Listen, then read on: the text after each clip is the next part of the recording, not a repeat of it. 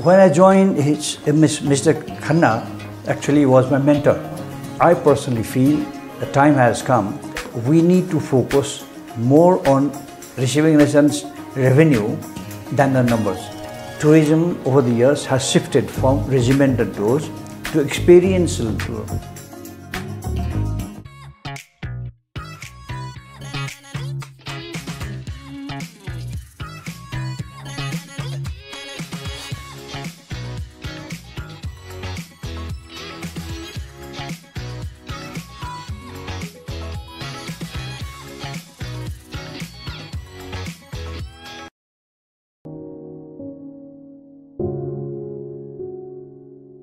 Hello and welcome once again to nepaltraveler.com. We are back again with our weekly Nepal travel trade talk, and today we have a very interesting, experienced and a person who's well respected in the tourism industry, a veteran who's seen all the ups and downs, who's been at the front of most of the challenges facing Nepal's tourism industry.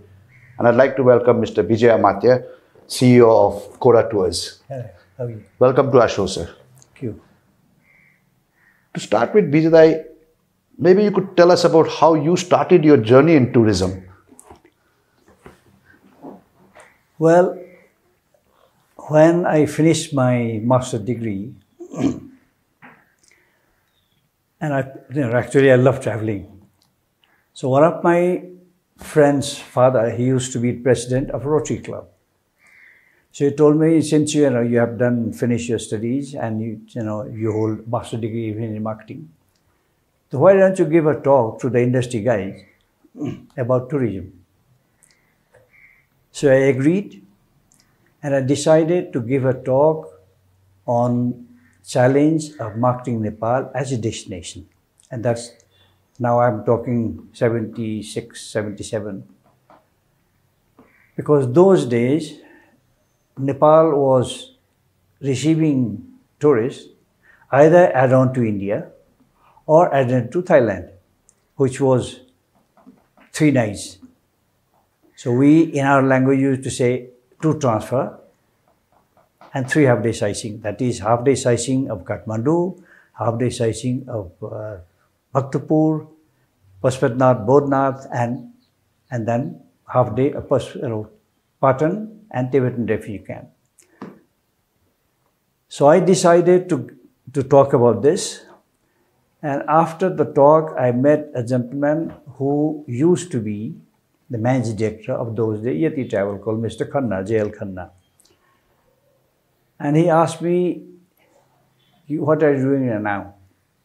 Because those days I was trying to pursue my PhD. So I had applied already in the States to do my PhD.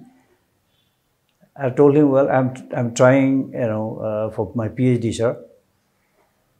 He told me, well, as long as you don't get your confirmation, would you like to come and help me with marketing?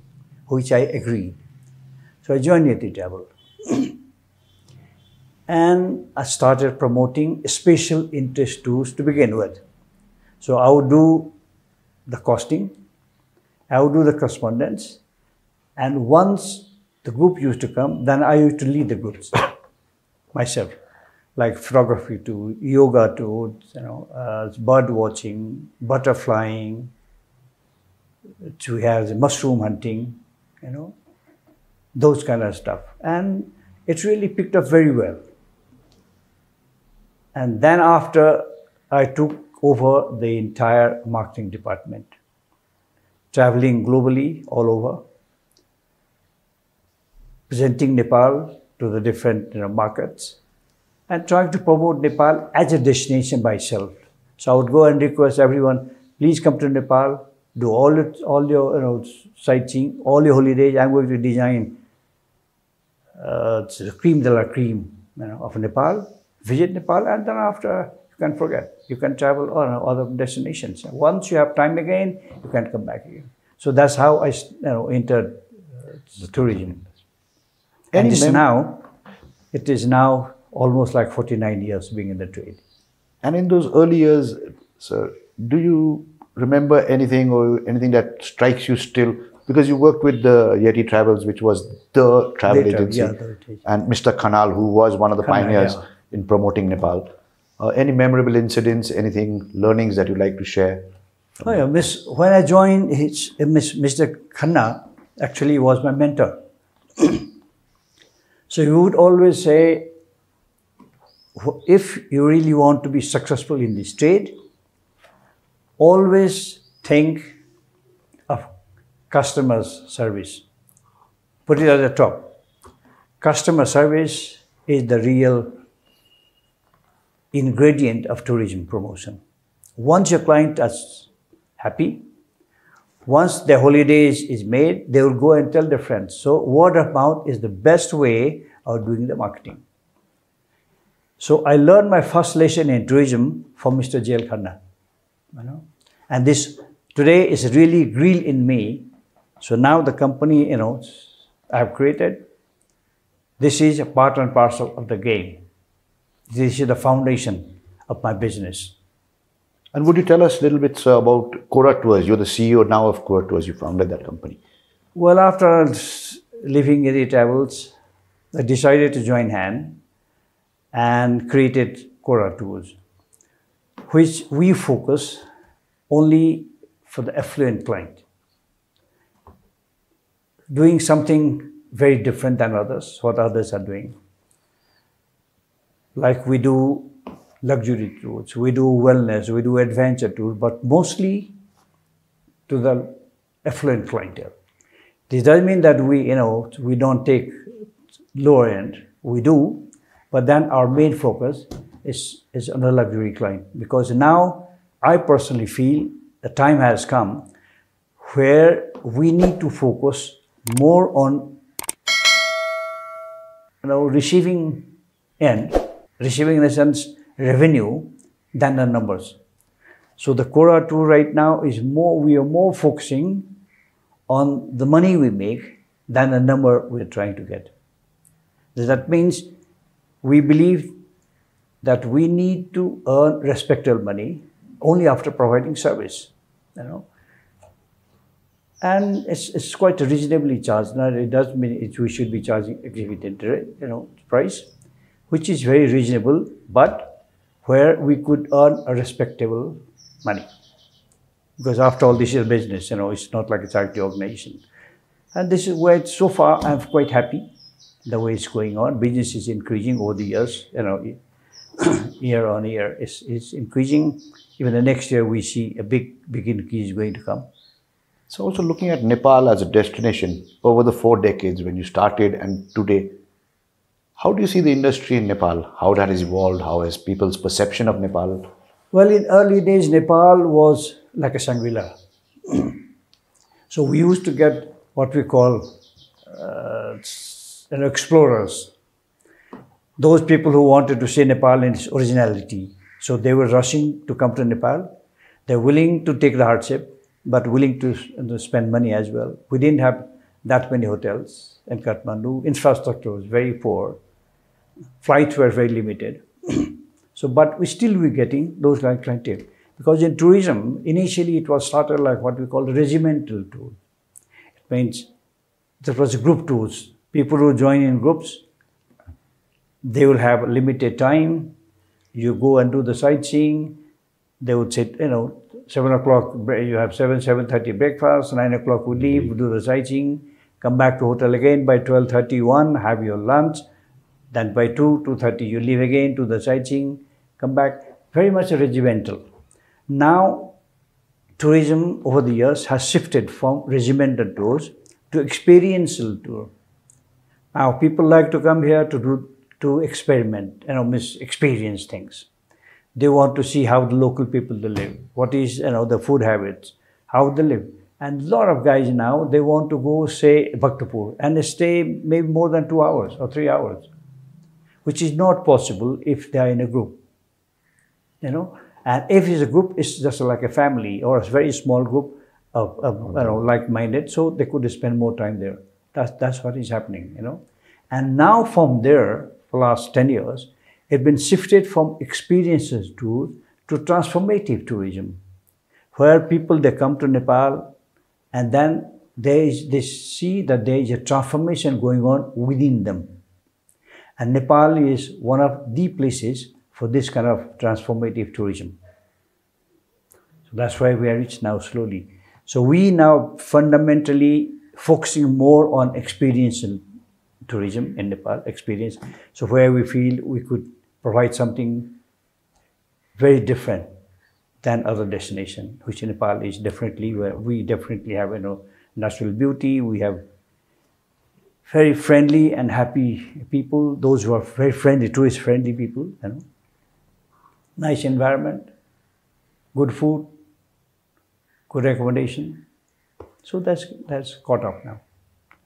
So there is also at the present moment a kind of backlash to mass tourism. Many destinations are averse to it. I mean, we've had that in Spain and other places. For Nepal, how do you see the way forward? Because you were talking about luxury, tourists who want to immerse in the experience. Well, the government definitely wants mass tourism. We, the industry, the stakeholders, we want to make a very fine balance between number and the revenue.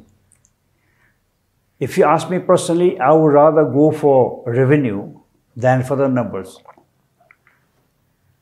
Because if we have large numbers, they will exhaust all our resources, and in return we gain not much, gain little.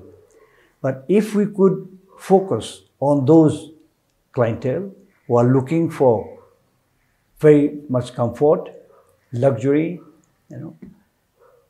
they like to spend more time in Nepal, and have a very good experience.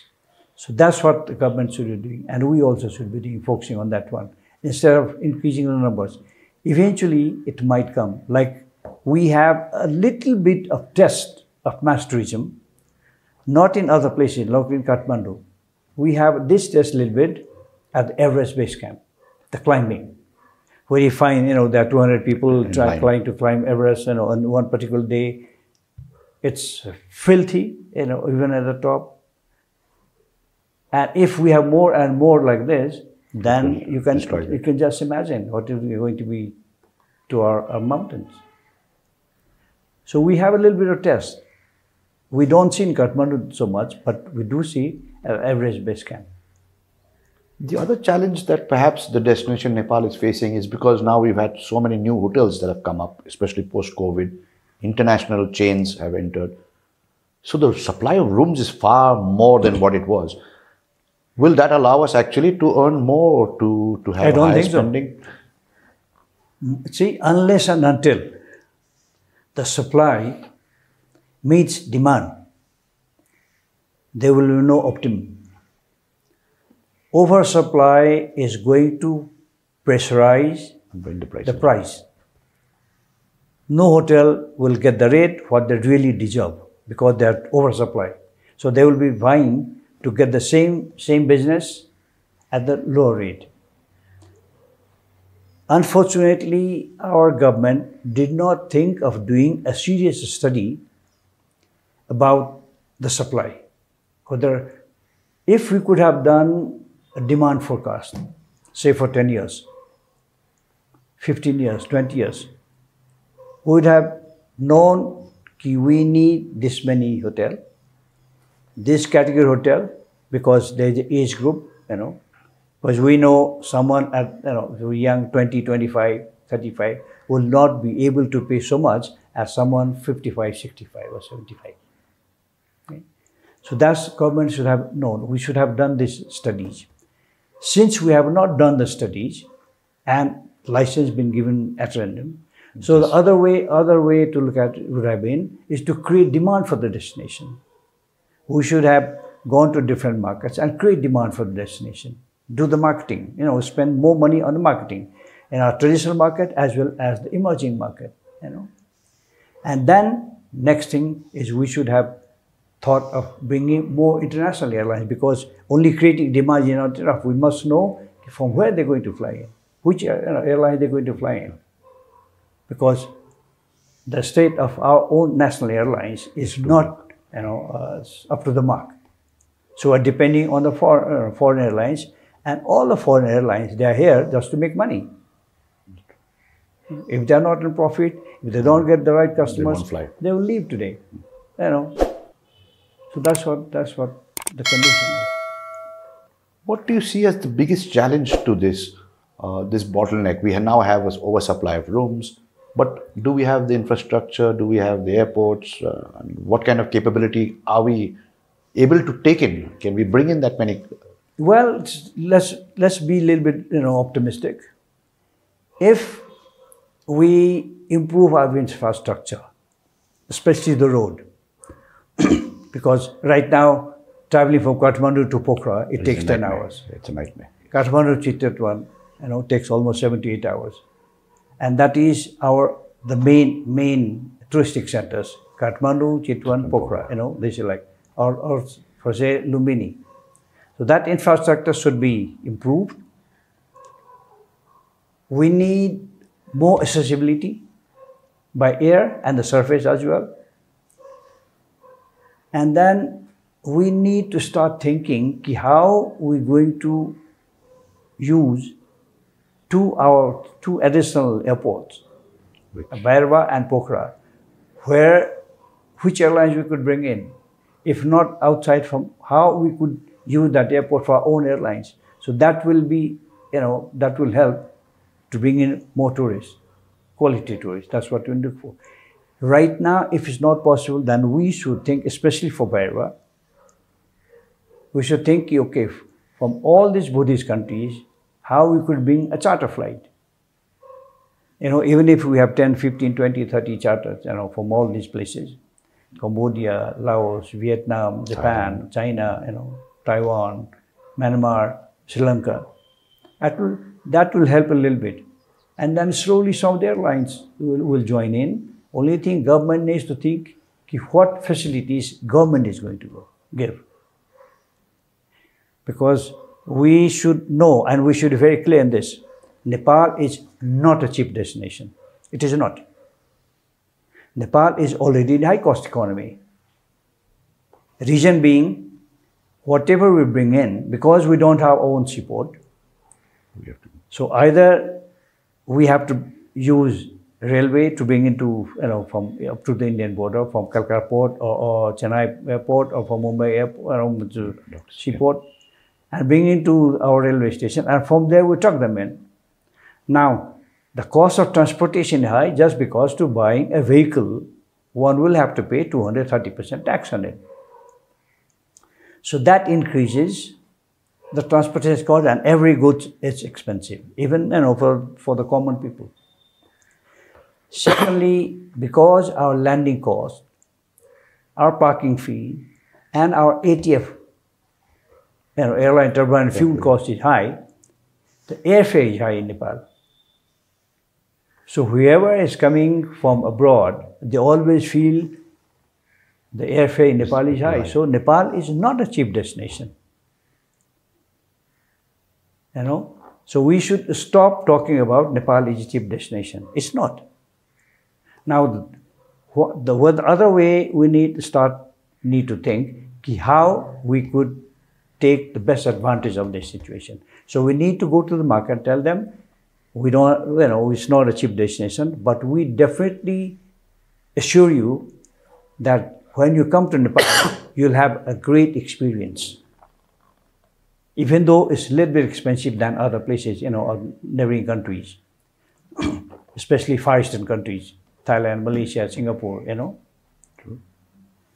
Only thing which is a little bit reasonable here is the cost of our hotel. Hotel rates are a little bit cheaper than our neighboring countries. Only Thailand is 10 to 15% cheaper than Nepal. That is the only thing which you feel is very affordable. Now Nepal should think of slowly bringing those kind of clientele, not using all the time hostel and hostel, those kind of clientele. I'm not saying that we should stop it, but we should minimize. Our focus should be up there. So we need to think of how we could increase the length of stay of the tourists, and how we could make them spend more. Now, spend more, it means we need to give them opportunities and the places where they could spend more. Now, in future, I think Nepal should slowly move on. Number one, to offset our seasonality. Okay. Because if we only focus on season, October to April, and we do not get, that many numbers from May to September. So we need to see how we could offset this. And I think if we start promoting all our festivals, because most of our festivals are in the rainy season, if we start focusing on wellness, on yoga retreat, on meditation, or say adventure tourism, which we could do indoor, or even medical tourism. Nepal definitely is well known in the world for eye treatment, okay, if not in other places. So if we could have international standard hospital, where we could, provide them services, Nepal could do well. Because this medical tourism is going to be $2.9 trillion worth of business by 2030. And it's increasing at the rate of 19%. So there's a huge possibility of increasing this. There's a wellness, if we could have wellness, that is also has a great potential. Wellness is almost $6.6 trillion worth of business. So all these facts are there with the private sector, people like you. Don't you feel that the government perhaps should invite these experts, come together with a panel, come with a tourism policy, which we've always been lacking? You've talked earlier. Yeah, that's what we need. That's what we need. We need a sound, sustainable tourism policy which could guide our tourism. Based on all this research, on these facts, we know where they are. Everything. First of all, government needs to decide what class of tourist we want, what category of tourist we want. If we are looking for luxury seekers, accordingly our marketing, our infrastructure, all the other facilities should be improved. We need to have the trained manpower, what we call, is right now we have seen in the industry, after COVID, a lot of them, they left the industry. Either they're pursuing their own business or they left looking for somewhere because they had somehow or other to feed their family. So they left. Now there's a vacuum. So we need to think. And then we need to train them because there is a different level of service needed by the luxury seeking client and those who come and stay in a hostel or hostel or in a 1 or 2 star hotel. It's totally different. So we need to train them because their needs, their wants are different. So looking at the coming high season, what are our expectations? Do you think that we can actually meet our targets? Well, if we do marketing, effective marketing, when I say marketing, it's effective marketing. It means where we are putting money and we see that the result is coming. We'll be very close to the target, provided by the time our infrastructure is ready. If the infrastructure is not ready, then people will be reluctant to travel. Business definitely has increased. We have already reached almost 19 figure. Reaching 1.6 million, this is not a big deal, provided we have better accessibility and infrastructure.